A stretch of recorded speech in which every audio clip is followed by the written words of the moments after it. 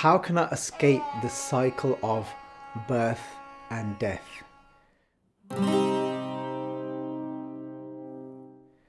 Guru Nanak Dev Ji tells us that one is Ajooni.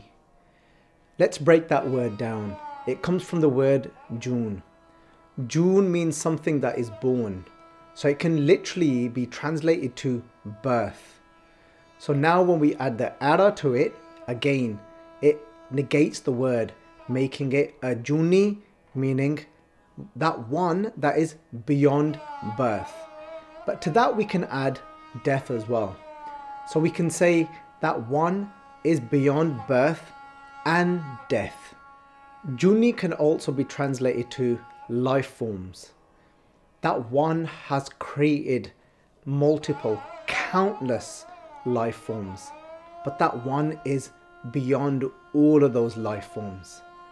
Just like we learn within the Mool Mantar, that one is Akal Purkh. Purkh meaning the one that is embedded into everything. Even though that one is embedded into everything that is born and that dies, but that one is beyond that cycle of birth and death. Another common question that comes from this. So when did that one actually start? When did Waheguru actually come about? When did Waheguru begin? Again, Guru Nanak Dev Ji tells us that Ad, Anil, Anad, Anahat. So when we look at the word Anad, it comes from the word Ad. Ad means beginning. But Guru Nanak Dev Ji is making very clear to us that one is Anad.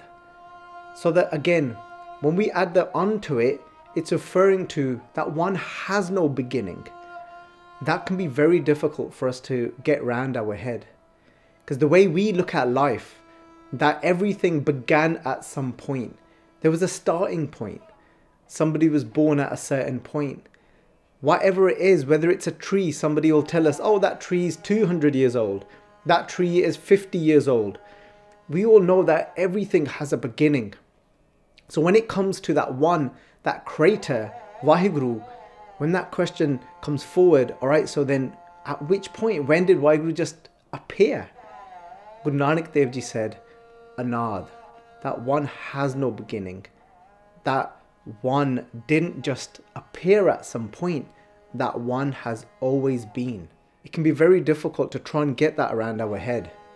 And that's why this Mool Mantar is what takes us back to our origin. Repeat that throughout all the videos because this is to help us to contemplate. The literal translations can be shared. Everyone will have a slightly different interpretation and the way they receive it. But the truth is, this should be taking us to a place of contemplation where we start to yearn and want to seek to experience what it actually is to have no beginning. What about everything else? What about the creation? The creation has a point of beginning. Even us, our body has a point of beginning. And Guru Sahib Ji tell us very clearly, Guru Arjan Dev Ji say to us that Janamang ta maranang. Whatever is born, Janamang, wherever there is birth, Janamang ta, then maranang. There is death also. So we know whatever has come about has to come to an end as well. Jo upajyo so binas hai, paro aaj ke kaal. Jo upajyo. Upajyo again means whatever is born. These are the words of Guru Tegh Bahadur Ji in the slok. Jo upajyo so binas hai. One day that will come to an end. Binas means it will be destroyed as well one day. Whatever comes about. So, for us, this journey has been a long journey. It's not that our traveling mind has come into a body for the first time.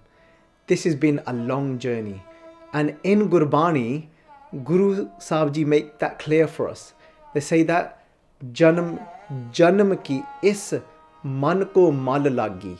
There are many lines within Gurbani that will remind us this. Just looking at this one, Janam ki is man ko mal lagi. So when we say the word janam twice here, we're saying throughout many lives, janam janam ki is man ko, this mind, mal lagi, has been polluted. And when we talk about the mind, because it's the mind that travels, it's the mind that leaves this body. So Guru Sahib Ji again, Guru Amar Das Ji telling us that mar mar jam hai, fir pav hai kanere. They're saying that mar mar, you die not just once. It's not that we've died once.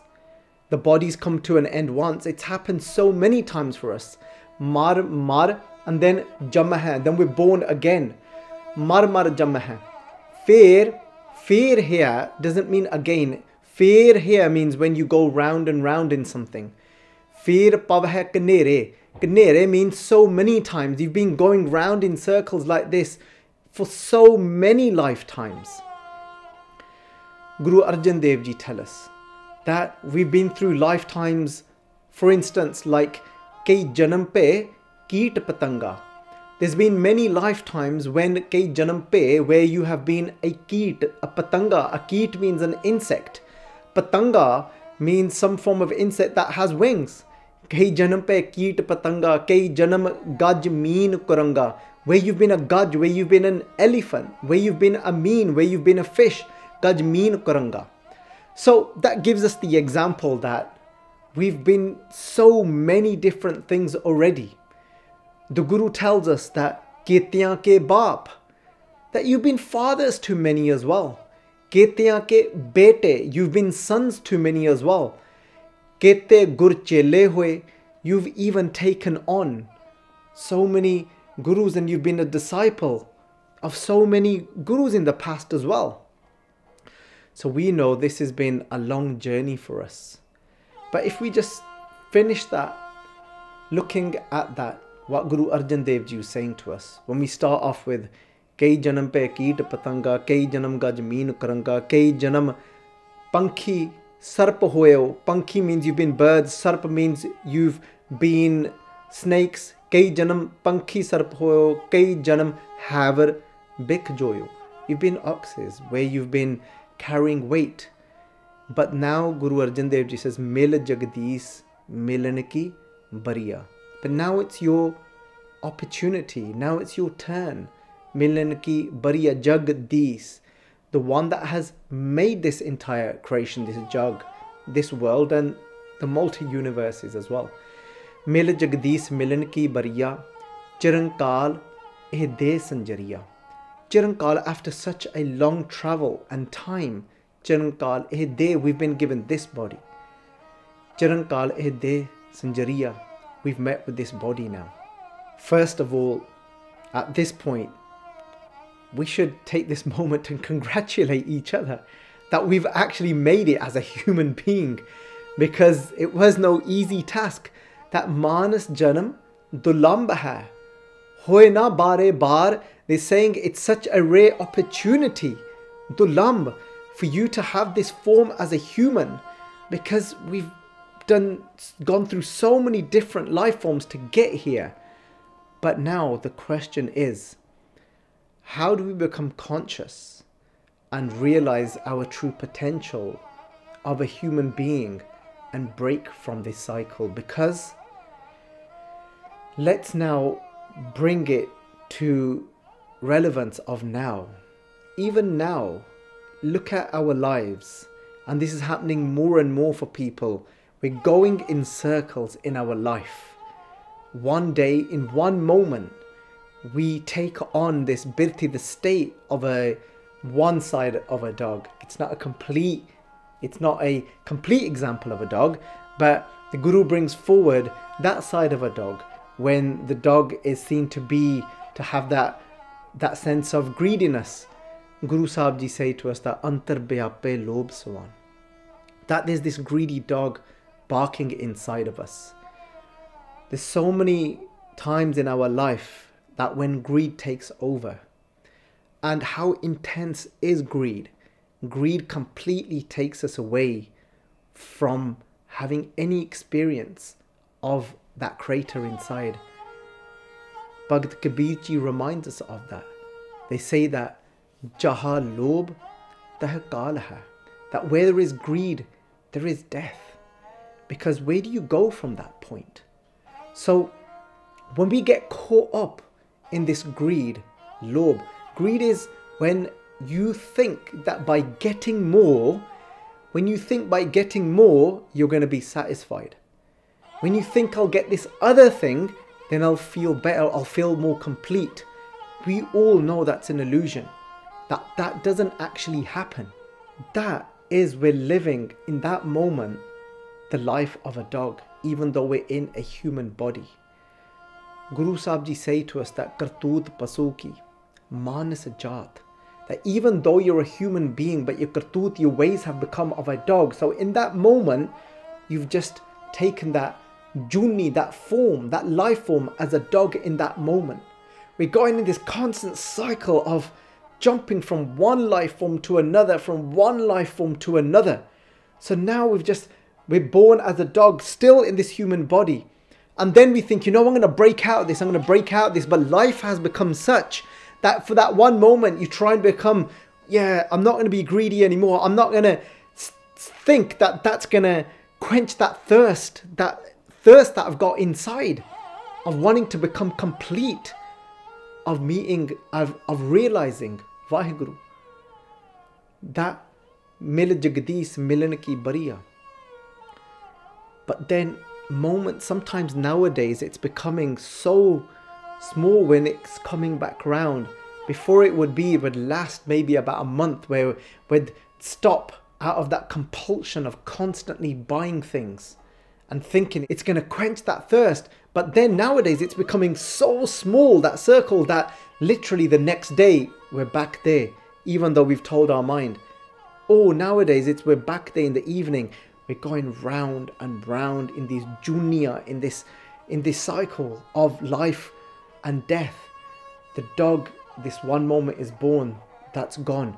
And then we take on the form of another life form. It could be of a pig, where we are just constantly in this mode of thinking that my family is going to quench that thirst, that this is going to quench that thirst. So we're in this Janam Maran di Khed, in this play of birth and death constantly. But now here's the thing.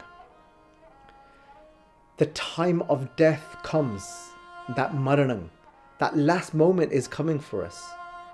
And remember, only that what is engraved in us, that has become our Simran, our true inner remembrance. So if our true remembrance, if our state now, Birthi inside, has become more dog-like, and now our end time comes. So now what happens? So the Guru tells us that Antakal jo Mantar Simra. Now the end time has come. And now my Simra, and we think, how many times do we say to each other, but it's okay, even though I'm not living in this way now, I will later. And we say, but I'll be alright. When that time of death comes, I'll just remember Waheguru, I'll just remember that one, and I'll be alright, and I'll be liberated. Not realizing that it takes training.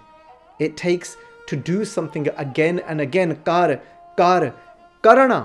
We have to do it again and again. That's what it means to constantly bar, prab, japiye, pi amrit eho manatan trapiye, bar, again and again. We have to engrave something within ourselves.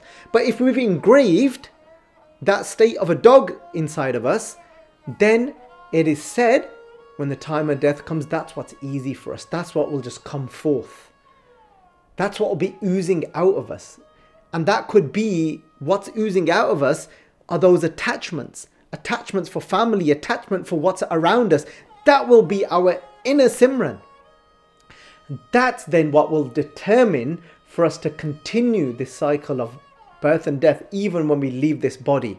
So now the body is gone. We've dropped the body, what we refer to as death. But then that mind is there, still filled with desires, still filled with wants and wanting more. That now will continue its journey. But that in itself now, it's like, imagine it's like this fragrance that is traveling.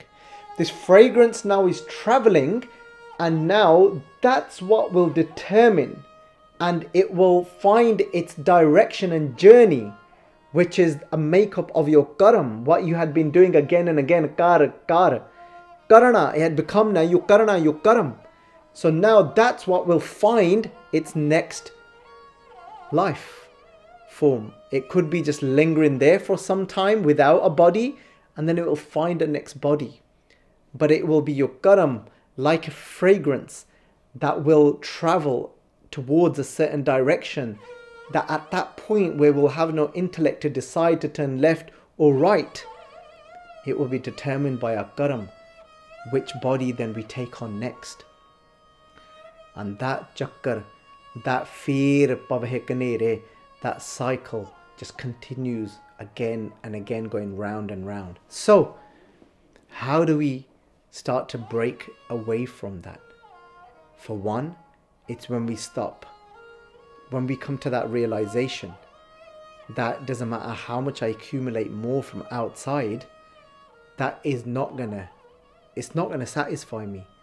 So I stop identifying and I become conscious of, we start asking that question, what am I?